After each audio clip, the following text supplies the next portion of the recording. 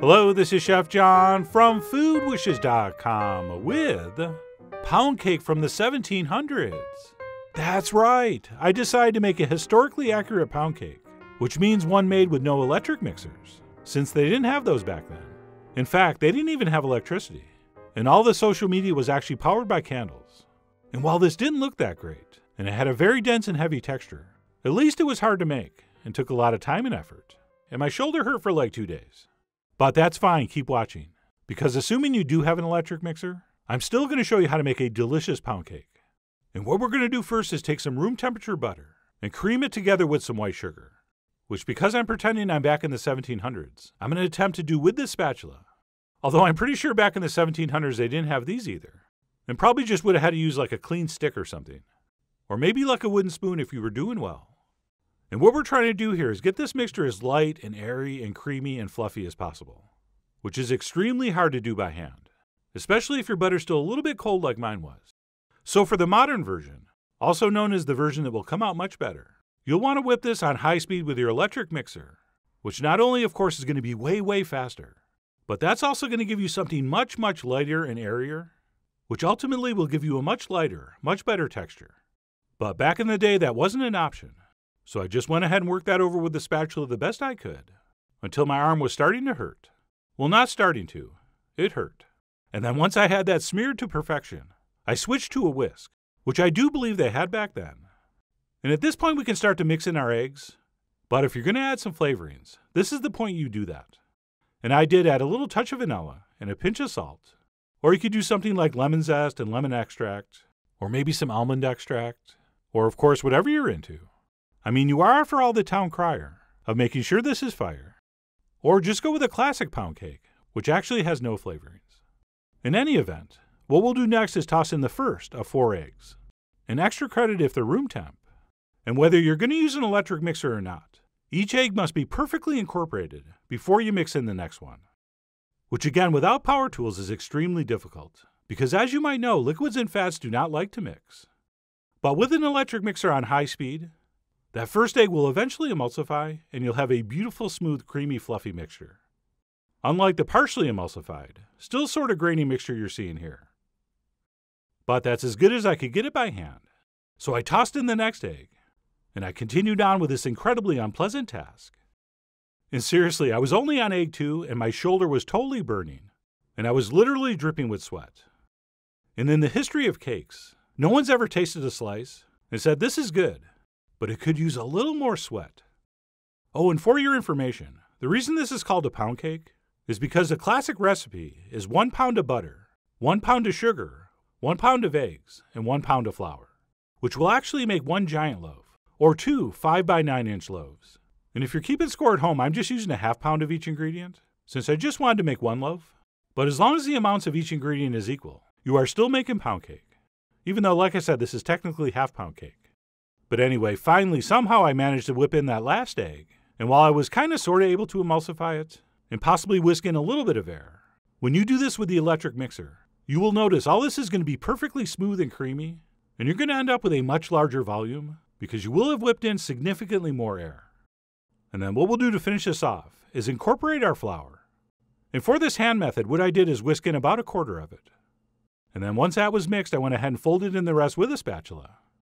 And like almost every other cake batter, we only want to fold in that flour just until it's mixed, and then we have to stop. Okay, if you keep mixing, you're going to build gluten, which is going to give you a tough cake. And have you ever heard anyone say, "I could go for a piece of tough cake"? So be gentle, and whether you're doing this by hand or a mixer, only do it until the flour just disappears. And this is such a key point that even if you use an electric mixer, it's not a bad idea to fold in this flour manually anyway. Okay, you just have more control doing it by hand. And then once my pound cake batter from the 1700s was done, I went ahead and transferred that into this very well buttered loaf pan and tried to distribute that as evenly as possible. And as I mentioned earlier, a real pound cake, where you use 1 pound of each ingredient, will actually make 2 of these, or 1 large one, whether that's a bundt pan or a regular loaf pan. But anyway, we'll go ahead and transfer that in and smooth out the top. And then to settle everything down before this goes in the oven, we'll give it the old shake-a-shake-a and the old tapa-tapa. Or as they called it back in the 1700s, ye old tapa-tapa. And then once that's been shook and tapped, we'll go ahead and transfer that into the center of a 350-degree oven for about an hour, or until it looked like this. And while it didn't really rise at all, at least it looked like somebody stabbed it 100 times. And what caused those were little tiny pieces of butter that did not get emulsified into the batter and caused what we call in the business the stabification of the surface. Oh, and speaking of stabbing, you can tell it's done if a toothpick comes out clean.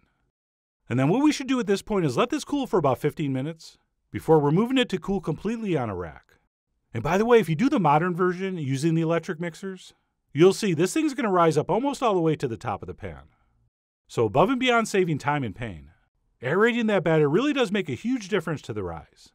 And then if you want, once your pound cake cools down, we can go ahead and glaze that top with a simple icing, which is nothing more than powdered sugar with enough milk stirred in to make it spreadable. And that's it. If you do glaze yours, you'll want to let that sit until that sugar dries to the touch, at which point we can slice in and see how we did. And while it didn't rise, it really didn't look that bad. Plus, it didn't really taste that bad. All right, notwithstanding the method you use, the ingredients are going to be the same. So the taste really was fine. The problem is that flavor is concentrated in a heavy and dense delivery system. All right, think of how a slice of bread tastes, and then how that exact same slice of bread would taste if you wadded it up into a tight ball of dough. Or maybe like the difference between a spoon of heavy cream versus a spoon of whipped cream. All right, that might even be a better example. But anyway, I did somehow manage to finish that piece, and then went ahead and sliced a few more, the best looking of which I plated up. And then, as we chefs love to do, when something doesn't look quite as amazing as we'd hoped, we'll go ahead and cover it with some kind of garnish. In this case, a sweetened whipped creme fraiche, as well as some fresh berries. And as I grabbed a fork and started in on this fully accessorized slice, I actually started to feel a great sense of accomplishment. Because even though I had exerted so much extra effort and invested so much extra time, I got to experience what it was really like to make and eat a pound cake back in the 1700s. So despite not being able to lift my arm over my aching shoulder, I decided this had all been worth it. Actually, I'm totally kidding. Nothing I just said was true. Okay, truth be told, I regretted every minute of this. Especially since I knew how this was going to come out. Dense and heavy and texturally disappointing. But anyway, that's it. I'm going to stop complaining about a cake now, since I'm assuming some of you have actual problems. And as I said in the intro, this still is the official and only recipe for pound cake. And if you do in fact have an electric mixer, I really do hope you give this delicious and very versatile cake a try soon. So please follow the links below for the ingredient amounts, a printable written recipe, and much more info as usual. And as always, enjoy.